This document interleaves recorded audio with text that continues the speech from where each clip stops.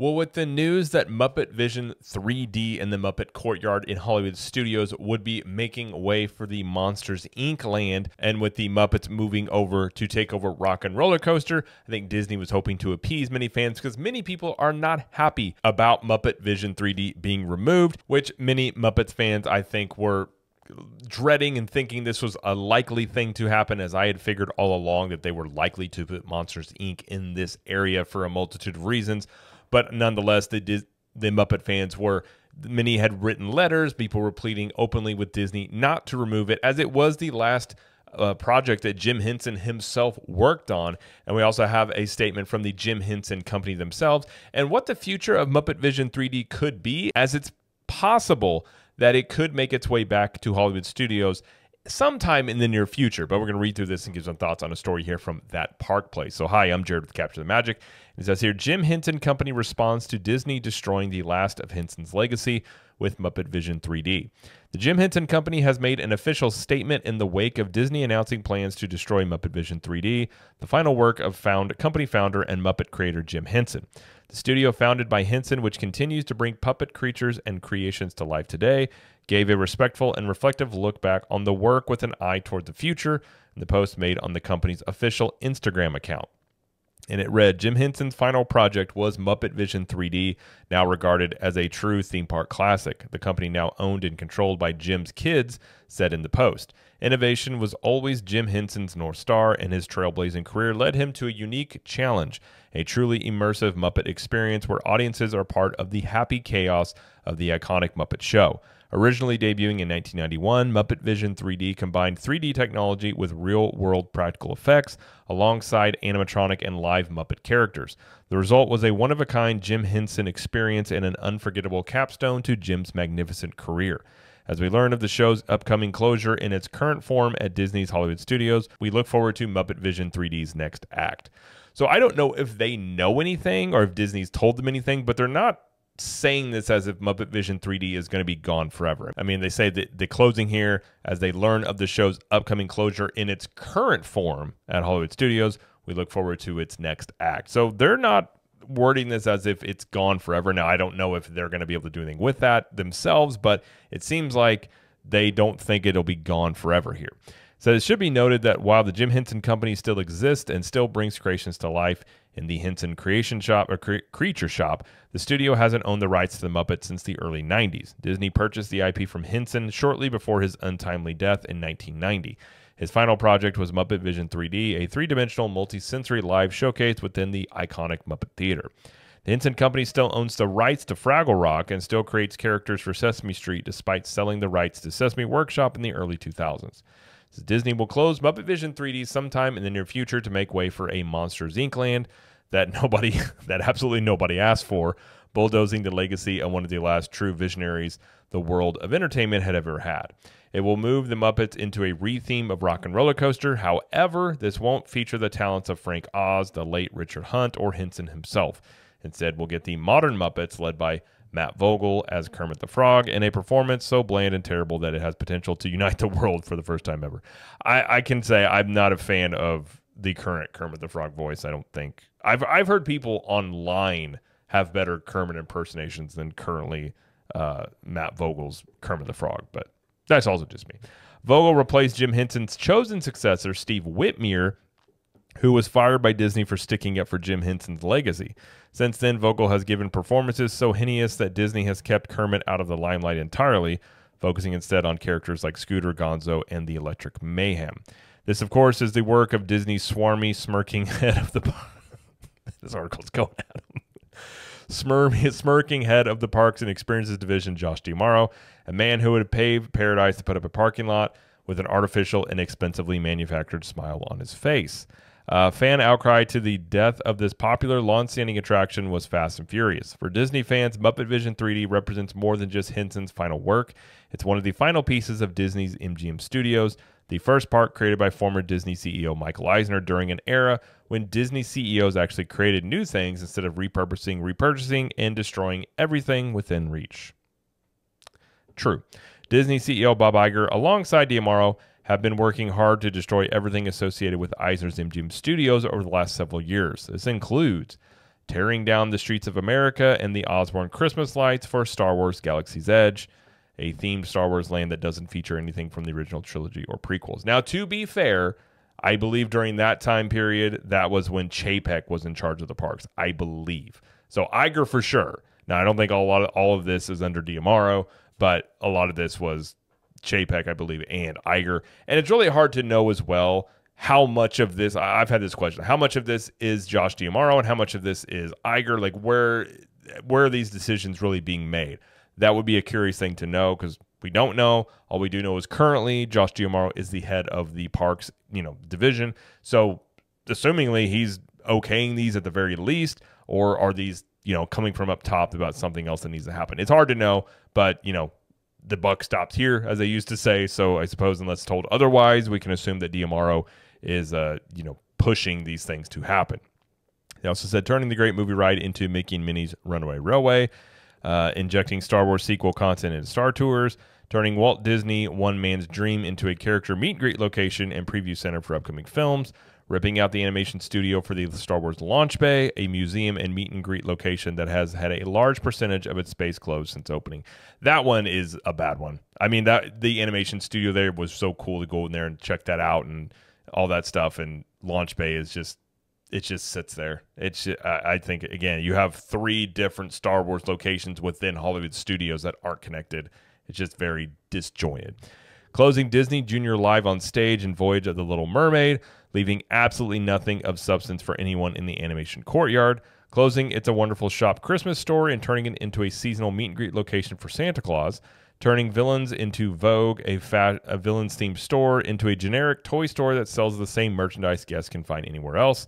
Shuttering the Muppet store, which featured sets and props from original Jim Henson Productions, along with Muppets merchandise. Taking the Kermit the Frog hot air balloon away from the Muppet Theater. Painting over a mural of Kermit the Frog and Miss Piggy on the side of the Muppet Theater. Pulling all Muppet background music out of the Muppet Courtyard in favor of the generic Grand Avenue soundtrack. Closing and gutting the Writer's Stop coffee shop and bakery in favor of the Baseline Tap House, which serves alcohol. I like Baseline Tap House. I mean, they do have a Starbucks in the park. For me personally, that one's not a big deal. And they say more. I mean, again, some things are going to change in a theme park. That's just kind of how theme parks and Disney parks and Universal Studios parks go. But, some of these things, again, are these necessarily changes? Like, for instance, I actually really do miss the Osborne family lights, especially around Christmas time. I have my issues with Galaxy's Edge. I think in terms of a Star Wars land, of the potential, what it could be and what they could have done, I feel like it was way below any expectations that I would have had about you have all these things you can choose from, and you only choose to do it from the sequel trilogy that they were currently in production and making. But again, I'll do a separate video on my beefs with Galaxy's Edge that I'm currently working on because I have a lot of them. I think that land still, even with Star Wars being as weak as it is as a franchise, I still think you could make a great Star Wars land there that would still be a draw for people, even with Star Wars, in my opinion, being a current dumpster fire. It says, with Muppet Vision decimated, the last vestiges of MGM Studios remain the Twilight Zone Tower of Terror, which makes you wonder, how is that on borrowed time? We had a video last week talking about Ariana Grande from Wicked was pleading with Disney not to change it, and there have been rumors out there that it would be rethemed on some level. I think it would be a massive mistake, but I think we've learned anything from Disney, especially during this current era, that really nothing is off limits. So I will never say never when it comes to changing the Tower of Terror. I don't think that they should. I think it would mess up the entire area if they did that, but they very well could.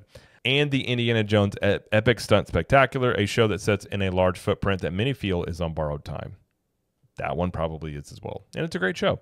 What's interesting to note in the Jim Henson Company official statement on Muppet Vision 3D is the last part. This is kind of what I outlined. As we learn of the show's upcoming closure in its current form at Disney's Hollywood Studios, we look forward to Muppet Vision 3D's next act. Disney had also mentioned in its official statement that it would be working to preserve the original film. Many took this to believe the company might reconstruct the attraction elsewhere in one of the many empty spaces across Disney's 4 theme parks. However, the more likely scenario based on historical precedent is that the company will simply rework the footage into a Disney Plus release for home viewing. and that's not enough. Now, it's possible they could put it on Disney Plus and release it to the public in some fashion.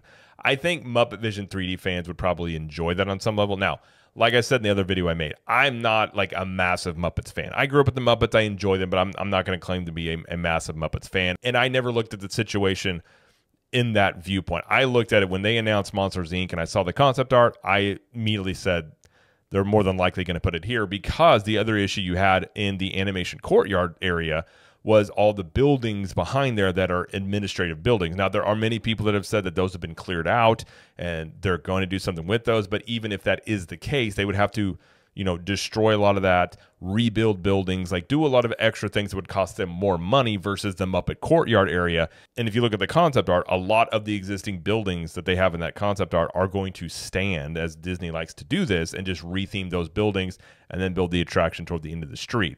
I always felt the way that Disney currently is, this is what they were going to do, because when they say expand, they don't really mean expand very much. I think what they usually mean is we're just going to retheme existing areas and buildings and attractions to something new and count it as an expansion. But I do think what they could end up doing with this, now I'm not saying they will because it's Disney, but what they could do is, Muppets are moving over to take over Rock and Roller Coaster, which I don't think that one's going to ruffle many feathers, because I don't think Aerosmith has this massive following. And I'm not saying Aerosmith is not a popular band or hasn't been in the past, but they are currently retired.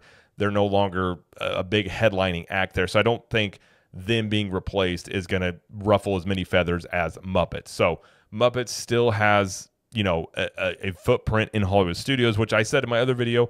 I think if you're a Muppet Vision fan, I think that's a decent compromise, given only the fact that Disney was probably, no matter what, was going to put Monsters, Inc. land where Muppet Vision 3D is.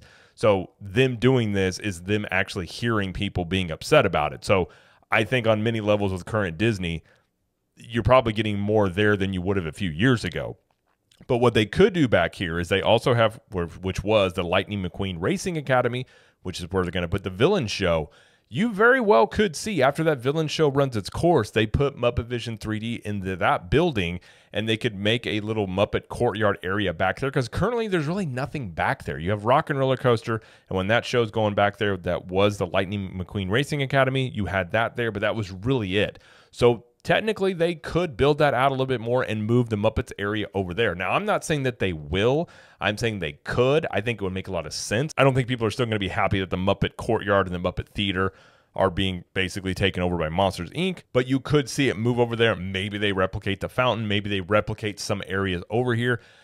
I don't know if the Muppets are a big enough thing for them to do it. I think really what it comes down to with Disney is they look at everything through the lens of an ROI and an IP.